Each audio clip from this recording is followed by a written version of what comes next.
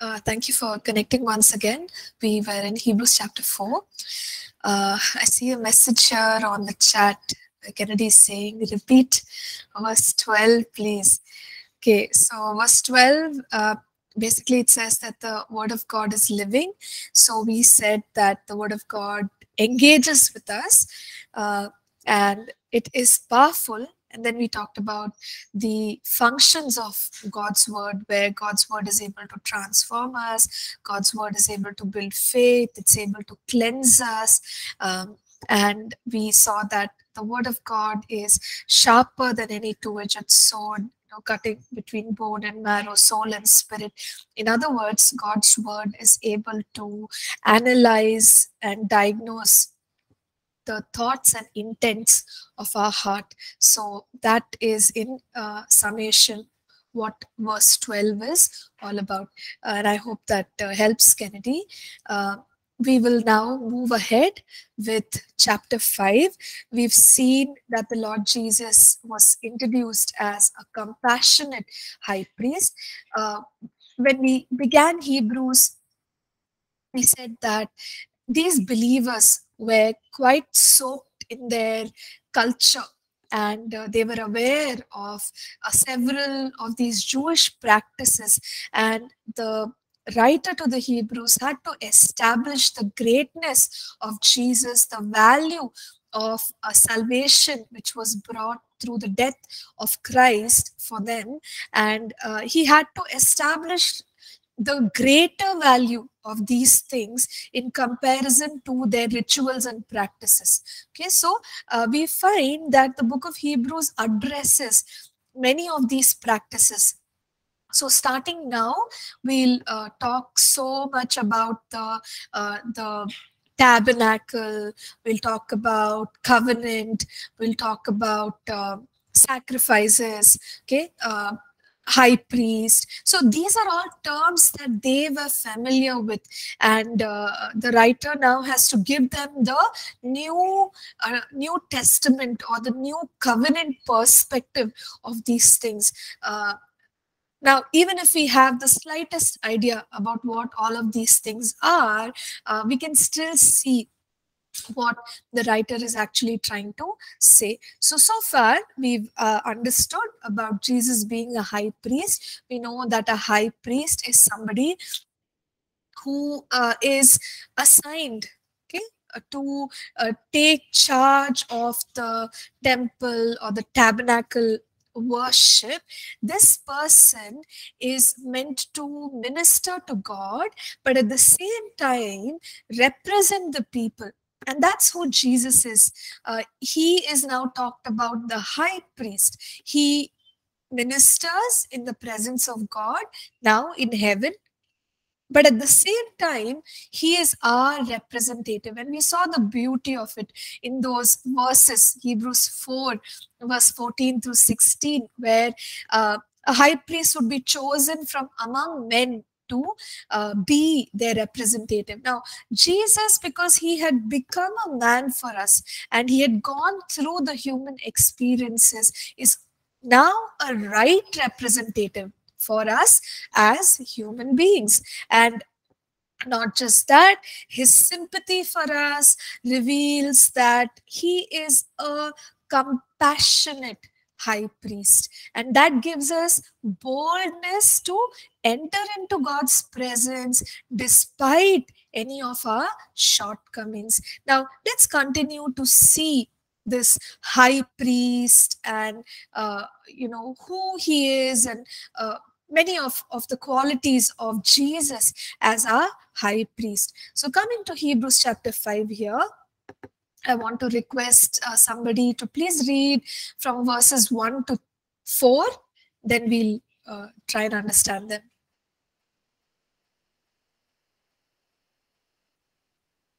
Every high priest is a man chosen to represent other people in their dealings with God. He presents their gifts to God and offers sacrifices for their sins. And he is able to deal gently with ignorant and wayward people because he himself is subject to the same weaknesses. That is why he must offer sacrifices for his own sins as well as theirs. And no one can become a high priest simply because he wants such an honor. He must be called by God for this work, just as Aaron was. Okay, thank you, Ko. We have talked about some of those attributes earlier, where we said that somebody from among men is appointed. So Jesus, because of his humanity, he is appointed for us. Then a high priest normally offers gifts and sacrifices for sins. Jesus did that. He did not have to do it for himself, but he took our sins in his own body and was nailed to the cross, as 1 Peter 2:24 says. So he did make an offering for sins, but it was not his sins, but our sins. But a high priest, obviously, to enter into God's presence, first he had to make offerings for sacrifices for himself to cleanse himself, and then also for the people. Okay, what else? A high priest should be compassionate, and compassionate, especially for those who are going astray. It says, now was Jesus like that? Yes, he was greatly like that, because what he did was for the entire world. And the word of God says, while we were still sinners, when we like sheep, have gone astray, but still God says that his love came looking for us. So Jesus died for us when we couldn't understand why he was dying for us. So that shows us the kind of compassion this high priest has for us, and he cares for those who are ignorant, those who are going astray from him. And a high priest, because of his own weaknesses, he's able to understand those who are facing weaknesses. And we talked about how Jesus in his humanity experienced many limitations and temptations. Now verse 3, it says, because of this, he is required as for the people, so also for himself, to offer sacrifices for sins. We've talked about that. And verse 4, very, very important. No man takes this honor to himself, but he who is called by God, just as Aaron was. So another important thing that we are told here about that high priestly ministry is, it's not it's not by the choice of a human being or the choice of many human beings or democratic. It's not like that, but it is assigned by God. So in a sense, you can say that God elects, or God chooses, God appoints people in that high priestly role. We see that in the Old Testament. Aaron was chosen by God, and his descendants, the Levite tribe, they were chosen by God to do the priestly ministry. And in the same way, Jesus was appointed by God. So it's not like any human being can just take it, or even Jesus can just take it. That he was appointed, he was positioned by God, chosen by God to be the high priest. And that is how, we would view him. So for the Jewish believer, that's a great thing, because Jesus, we already saw how he is the only begotten of the Father. By inheritance, he is so great. But at the same time, because he lived a life of obedience, God gave him that honor again. And now the honor of being a high priest is also given by God to Jesus. And so the greatness of this high priest is not comparable or incomparable to other human high priests who have been so far. And we will see later that actually there is no more need for any human high priest anymore. So let's go ahead and read further from verses 5 through 10. Another volunteer, please. Okay, Shri Kumar, you have something to say. Let's hear from Shri Kumar first, and then we will read the next section. Thank you, Pastor. Pastor, I want to know one thing, that in the Old Testament, when the role of the high priest was so prominent and it was so important, but in the New Testament, we never, even though we know that Jesus is our high priest, but we never, we never use that term, or we never use that position of Jesus. Is it because of the lack of we have never heard that the people pray that we are bringing our sacrifices to our high priest? In that sense, we never used to do so. Is it because of the lack of revelation, or that I just want to know? Thank you. Okay, Jesus as a high priest. So Jesus as a high priest, I am not sure, Shri Kumar, because I think it's not the lack of revelation. We do understand, and many of us know that he is a high priest. He has functioned in that role of a high priest, and even now he's in the presence of the Father, making intercession. But at the same time, he is that representative of the people as well. But for whatever reason, we don't mention it. I don't know why. Anyone else? Would you have an answer to that question?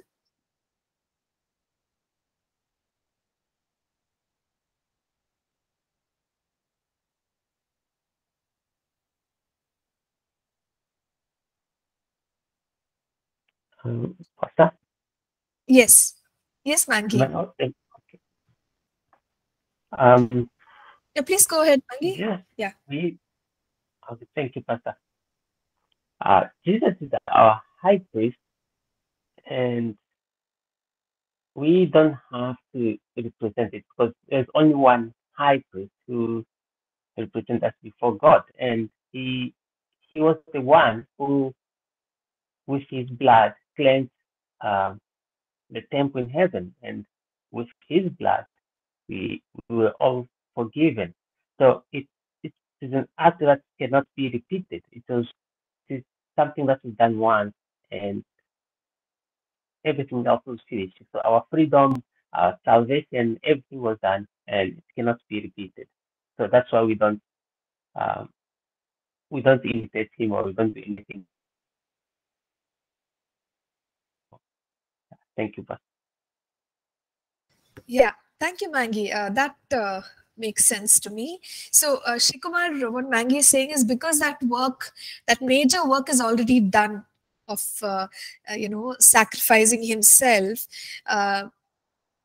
and these practices cease to exist. We no longer call Jesus the high priest, though he is. Okay, so that's Mangi's take on it, and I'm quite convinced by that. Is that all right? Yeah, thank you, Pastor. Thank you, Maggie. I believe that is the truth. Yeah. Okay, sure. Thank you so much. Yes, Divya. Yes, thank you, ma'am. I just wanted to also add, like, maybe it's also because it's in a Jewish setting that the author is writing this, so it makes more sense for the Jews to understand the high priest in terms of that sort, even when they talk about the tabernacle and all those things. It makes more sense for the Jews rather than New Testament. I mean to say a Gentile believer. Yeah, thank you. Yes, thank you, Divya. So familiarity, because they are more familiar, then these terms are useful for them. They have a better understanding. But for us, yeah, we've received the truth, but we don't necessarily repeat these things often enough. So that would be the reason. Yes, Christopher? There's also maybe something to add, and it also relates to what Maggie mentioned. Is that the term high priest is kind of got a human connotation to it, and Jesus has he's not human. I mean, he's not in the earth anymore. So it's he's got his right. He's gone back to his rightful place next to God the Father. To him as the high priest from a human aspect, but he's he just worship him and communicate with him as a God, as God basically. So yeah, that's what I want to just add. Sure. So we see Jesus in his role of being God and acknowledge that more often as compared to his earthly role or rather his role of being a high priest. Okay. Now, as we go through the book of Hebrews, we'll also see it's a very beautiful thing, because the high priest made sacrifices. And those sacrifices were, primarily the ones to remove sin and all were animals. But the beauty of what God has done is, Hebrews will tell us, Jesus is the high priest, but Jesus is also the sacrifice. Okay, so there are all these things that we will talk about Jesus. So then, when we are addressing Jesus, we'll have to, if we are not acknowledging him as high priest often enough, the question might arise, why are we not acknowledging him as a sacrifice often enough? But these things are all there, and we receive these truths. But as Christopher was pointing out, we acknowledge him as God ultimately. Okay, and which is why the others sort of take the back seat. Okay, nice questions there. Let's continue with what the author is saying here. He talked about Jesus as the appointed high priest. So from verses 5 to 10. Did anyone have anything to say?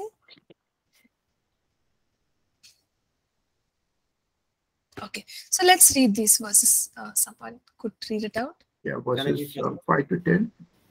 So also Christ did not glorify himself to become high priest, but it was he who said to him, "You are my son, today I have begotten you." And he also says in another place, "You are a priest forever, according to the order of Melchizedek, who in the days of his flesh, when he had offered up prayers and supplications with vehement cries and tears to him, was also able to save him from death, and was heard because of his godly fear. Though he was a son yet, he learned obedience by the things which he suffered. And having been perfected, he became the author of eternal salvation to all who obey him, called by God as high priest, according to the order of Melchizedek, of whom we are much to say and hard to explain, since you have become dull of hearing." Yes, thank you, Christopher. Thank you for that. So we continue to read about Jesus as the high priest. And again, the thought that he was appointed. So Christ did not glorify himself. So it was not a self-promotion. We read in Philippians 2 that he humbled himself, and so God gave him the name which is above every other name. So another important thing that we can understand about Jesus is his humility. From everywhere, the author is pointing to the fact that he is God. He was that perfect representative for us, and so many wonderful things about Jesus. But he did not exalt himself. It was God who appointed him, God who gave him that name, God in this case, in this context, God who made him the high priest. And again, there's a repetition of that scripture where God says, or the Father says to the Son, "You are my son, I have begotten you." So there is that acknowledging of the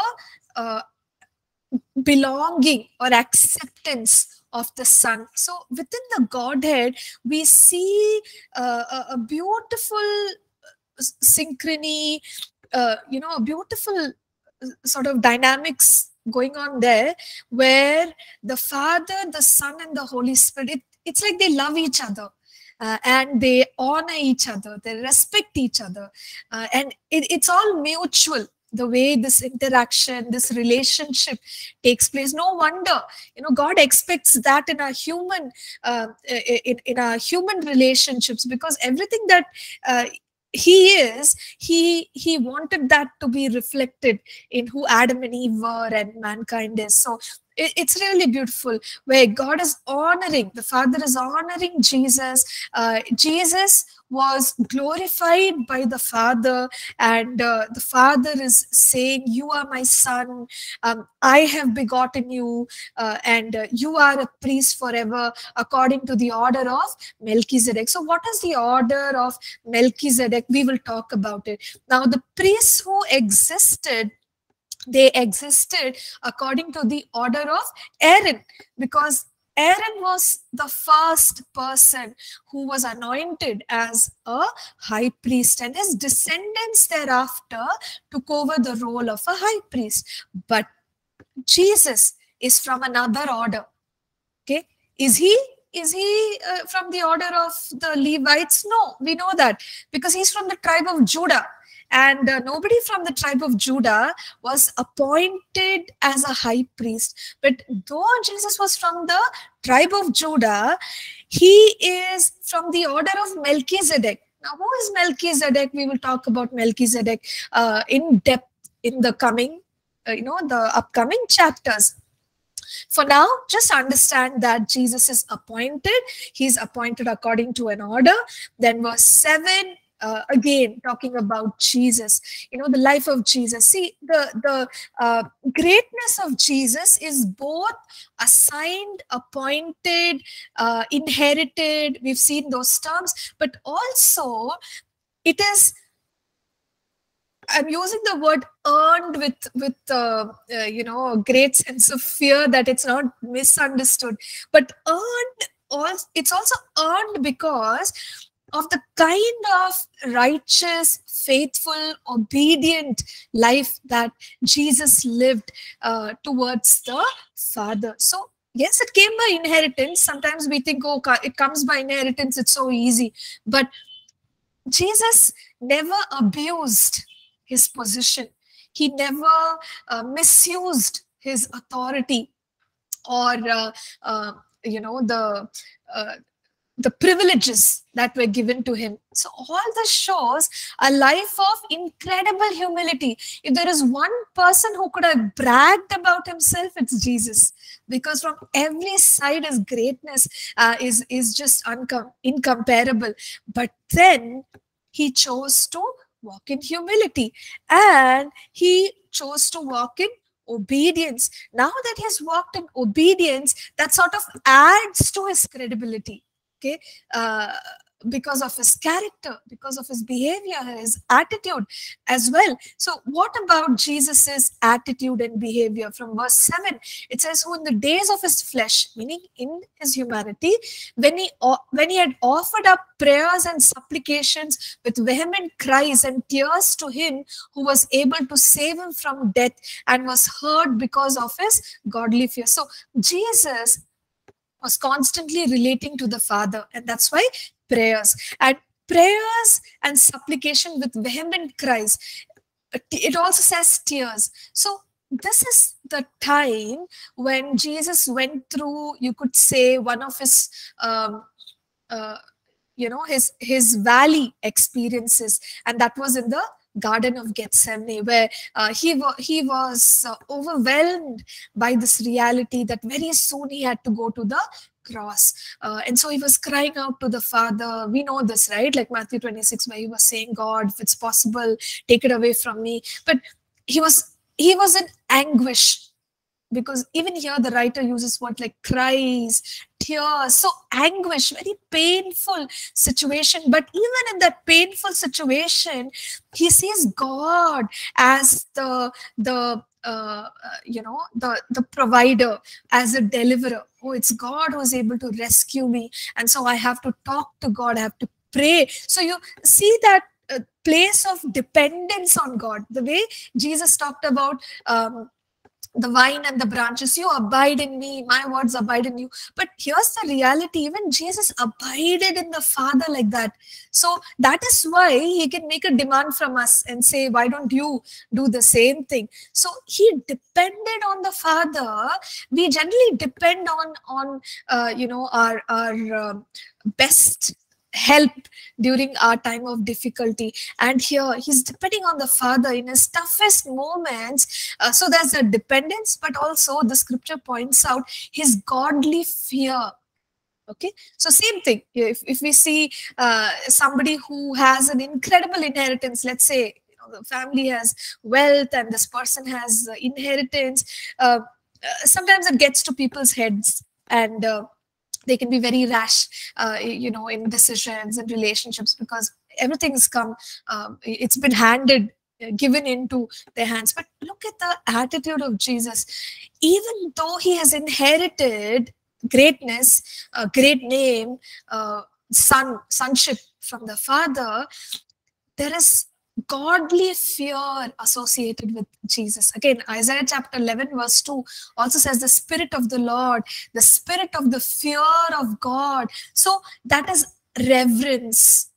So how was the life of Jesus? It was a life of reverence. So there was never a proud, a very insensitive way of living life. But no, it was a life which chose to honor God, reverence God, walk in the fear, godly fear unto the Lord. So that's how Jesus lived, and he was walking aligned with the Father. That's something we are seeing here. Verse 8, though he was a son, yet he learned obedience by the things which he suffered. So he's already a son, and he is perfected. Was Jesus perfect? Yes, he was perfect in the sense that, we read how though he was tempted, he was yet without sin. So he lived an overcoming life. He lived a perfect life. Even though he was perfect, the Bible does talk about Jesus learning obedience through suffering. Now, very often this question comes, to the teachers of God's word, when we talk about God's love and God's grace, and how God is not the author of suffering. God does not inflict sickness and disease on people. The question arises. People say, hey, but through these difficulties, through sickness, disease, many times people become better. Okay? They are transformed. They develop better attitudes. So do you think God can give sickness and disease to make people a better version of themselves?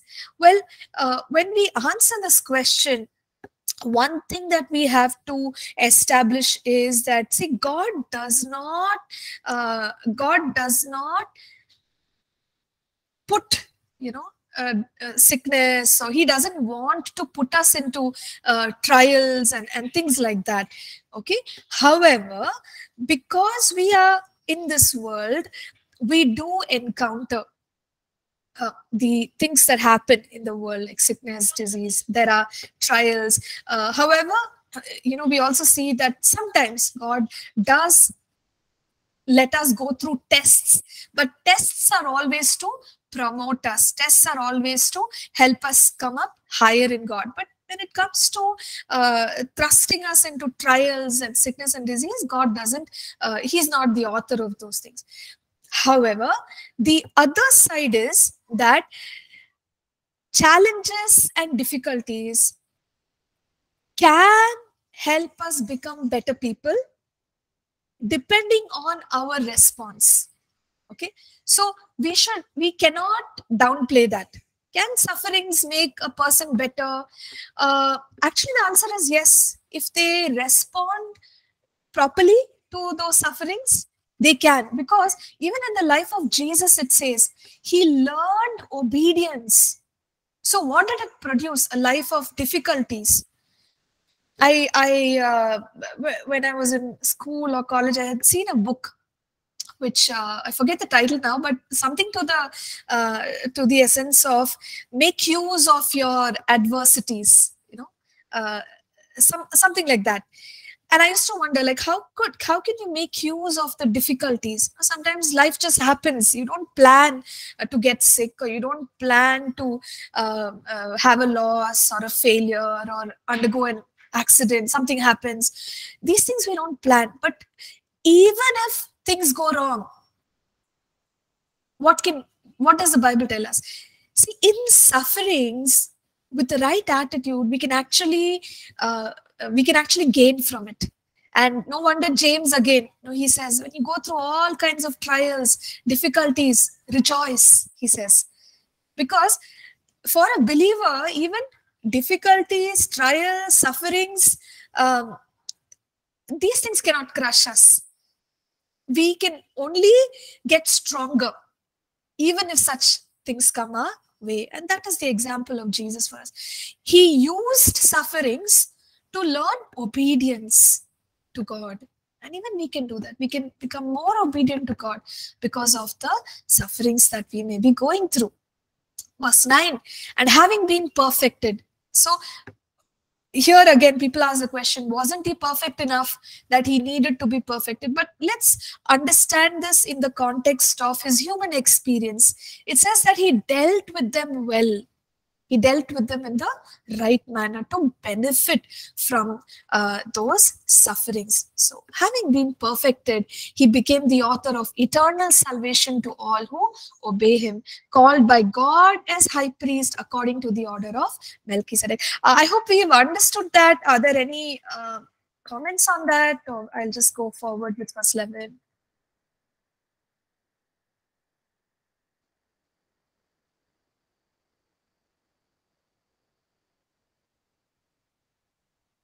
Okay, so let's proceed. If at all anyone wants to interject, you can. Sure. Okay, so the next section here, verses 11 through 14. Could we have a volunteer, please?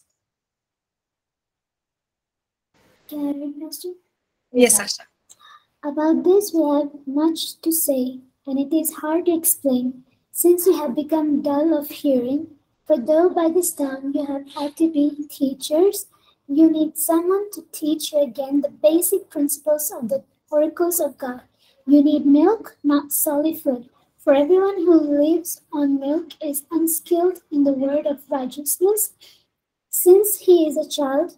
But solid food is for the mature, for those who have their powers of discernment trained by constant practice to distinguish good from evil. Okay, thank you, Asha. This section is about maturity. So far, there were different themes which were relevant to the Jewish people, and through it all, the author tried to establish Jesus's greatness, and also talk about how faith is important, to keep continuing in the rest that God provides. And now he said that even Jesus, he went through sufferings, but through those sufferings he learned obedience. And now continuing in that with the intention of encouraging the believers, bringing them up higher, he has this section in here which is telling them to become mature in God. Maturity is very important in our Christian walk. When we become a believer, it's just the beginning of the journey. Where are we journeying to? What is the end result? Romans 8:29, it tells us that the ultimate goal is to become like Jesus. That is what God wants for us. We must become like Jesus, and that is maturity. Become like Jesus in our character, become like Jesus in our integrity, become like Jesus in the power of God's word demonstrated through our lives. So become like Jesus in everything. From verse 11, it's a word of exhortation where he says, of whom we have much to say and hard to explain, since you have become dull of hearing. So it sounds very negative, but it's what he's saying is, see, all these realities and the truth is before you, but your discouragement is not letting you see these things. And he is reminding them by now. From verse 12, he says, for though by this time you ought to be teachers, you need someone to teach you again the first principles of the oracles of God, and you have come to need milk and not solid food. So he is actually feeling bad, and he's telling them that the fact is that all of you should have been at a great you should have covered a long distance in your journey by now, because that is the potential which all of you have. But then what has happened? You have remained in that position of immaturity, maybe because of your discouragement, maybe because of your interest in worldly things, that the things of this world have taken such a part in you, such a place in your heart, that you're not able to fully yield to God and make that journey of maturity. So he's even saying that if at all you would have yielded to the word of God and walked in obedience, by now you as believers, you could have become teachers. Or he's saying, see, what is the quality of mature believers? Mature believers are like, just take the example of parents and children. Parents are people who nurture. They know how to take care of themselves. At the same time, they take responsibility for their young children, to train them, to provide for them, to help them, guide them. So we would say parents are mature, whereas little children are not mature because they are still very dependent. They cannot even take care of themselves. So that's the point he's making here. He's saying, as believers, you should have come to that position of being able to nurture others long ago. But look at you, he says. You should have been able to teach others the oracles of God or the truth of God's word. But you are still in a place. Here's the second quality. One quality of mature believers is that they can take care of themselves in the faith and they can help others. Now, the second quality of mature believers is they are able to accept, or they are able to understand and receive depths of God's word. So God's word, by now we recognize that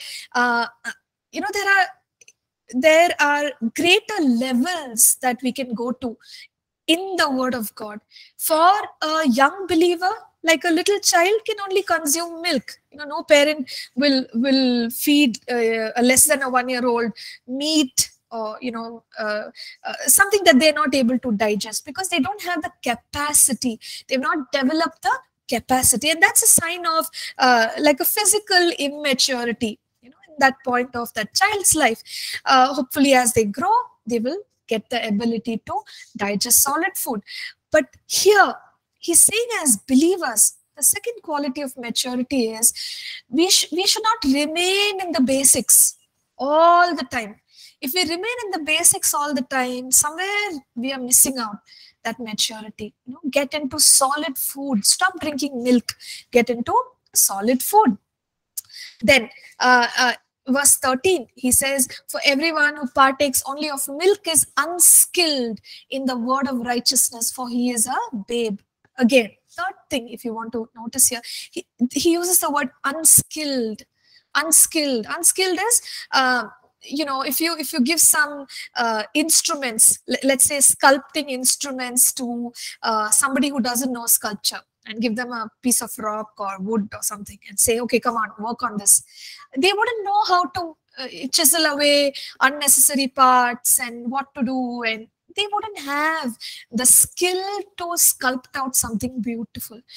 But at the same time, when you give it to a skilled person, basically skilled means they know how to use the word, or they know how to use the instruments. So in the same way, maturity is to be able to use the word, apply the word. How do I apply the word in my own life, my needs, my situations?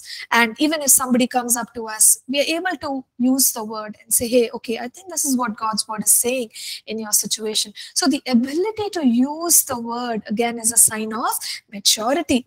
Verse 14, he says, but solid food belongs to those who are of full age. So notice, full age, teachers, skilled, those who are able to eat solid food.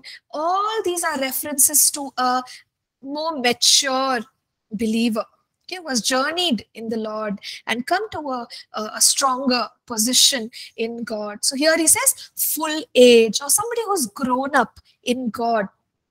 That is, those who by reason of use have their senses exercised to discern both good and evil. So what is this? Basically, it's saying, you know how we look at older people in our communities, and we go to them for advice, or we go to them for counsel, because they have experience.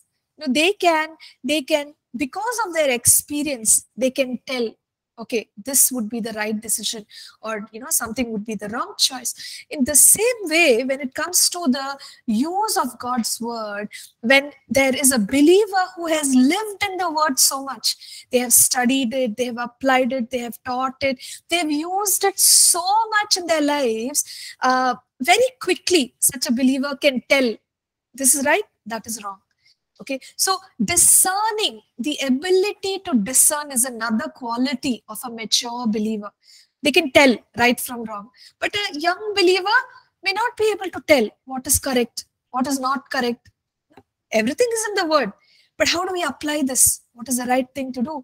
They may not be able to tell. So the ability to discern is also something that a mature believer has. So notice there, the ability to discern comes from exercising the senses, or our spiritual senses, when we are constantly using them. Okay, in prophecy we talk about this, isn't it? A lot of people ask this question: how can I tell if it is God? How can I tell if it is God? My own opinion. Well, if you have done it over and over and over again, okay, if you have exercised your senses to hear from God, at some point, you're in a place where it doesn't take much to recognize and say, this is God. God is telling me to do this. Okay, because we have exercised our spiritual senses, our sense of seeing, our sense of hearing, our sense of discernment, and we are able to tell, distinguish, or judge right from wrong. Okay, so let me take a quick pause here. Any thoughts about maturity before we jump into Hebrews chapter 6?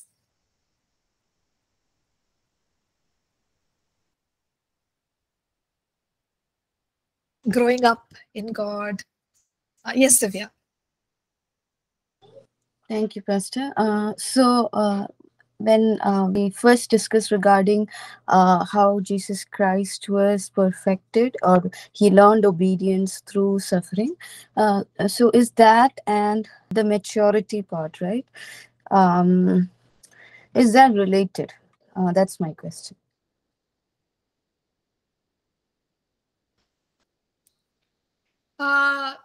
Is that related? So Jesus Christ learning obedience through suffering. Is that maturity? Is that what you're asking? Yeah, like that perfection, right? Coming into perfection. Correct. So is that so?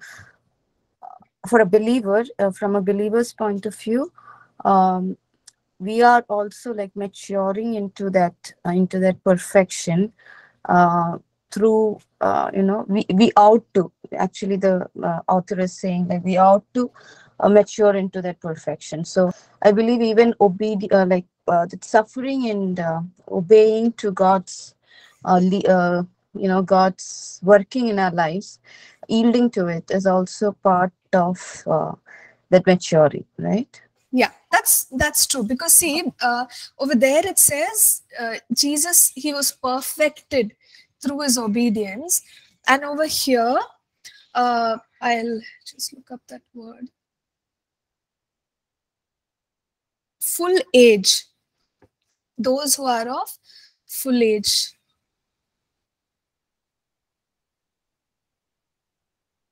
In the Greek, there is a word called telios, which refers to maturity. Okay, I think there's another passage. Yeah, in Ephesians 4, that word is used. Till we all come to the perfect man, telios. Now, that telios is related to this full age. So, yes, even here, perfection is being talked about.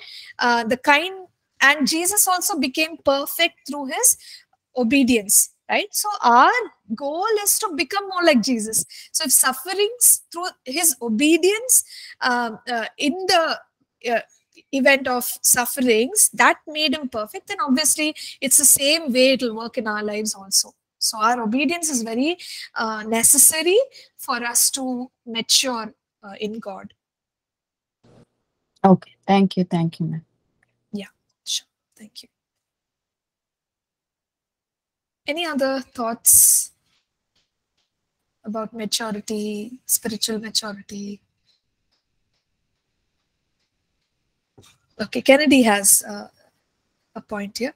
What do you mean by spiritual sense against physical sense? Okay, so Kennedy, spiritual sense or senses are the ability of our spirit man, and we have learned in other courses that our physical man, has senses, like we can see, we can taste, we can touch, we can hear. So similarly, our spirit man also has senses, more, if you will, if not just these few senses that I mentioned, our physical senses. The spirit man may have many more senses, and those spirit senses have to be developed. Okay, like for someone who is a foodie or someone who is into the food business, obviously they may have trained their sense of taste to, they may have exposed it to a variety of tastes, and their sense of taste thereby has been developed. Similarly, when it comes to our spiritual senses, when we are exposing ourselves to the word of God, to the voice of God, and all those things, what happens is we become more discerning, and our abilities become more fine-tuned, and thereby we are immediately able to distinguish what is spirit, what is flesh. And I hope that answers your question.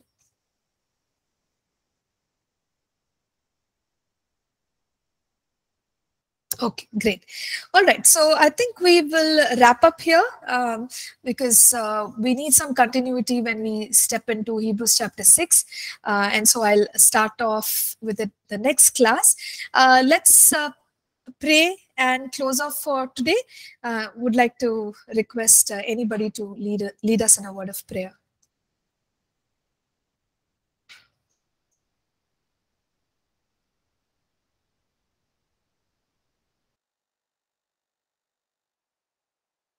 Shall I pray? Yes, Savita. Thank you, Father. Thank you, Lord, for this beautiful session, Lord, that you gave us the opportunity to attend. Bless Pastor Nancy, bless every student here. Whatever truths, Lord, we learned about you, about your words, Lord, in relationship with the Father, in relationship with us. Father, Lord, the spiritual maturity, Father, that we all, Lord, should aim towards. But we pray, Father, that you help us grow into that perfection of the Lord Jesus Christ, Lord. Thank you and praise you. Bless each one for the rest of the sessions, Father. We thank you, we praise you in Jesus' precious name. We pray. Amen.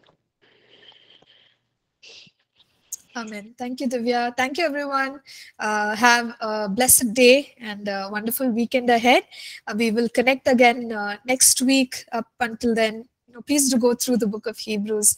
Read it a couple of times over and over again. Thank you. Bye for now. Thank you, Pastor. Thank you.